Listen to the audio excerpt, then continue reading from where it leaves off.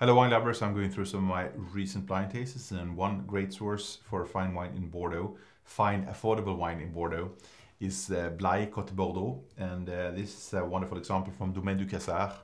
This is the Prestige from 2020, brilliant vintage, and the Blaye is, the wines are always very open and forward in the positive sense, and this is a blend where Cabernet Sauvignon and Merlot, they have equal parts, 40% each, and this is another of the areas in Bordeaux we will find a quite high amount of Malbec, so 20% Malbec in this one.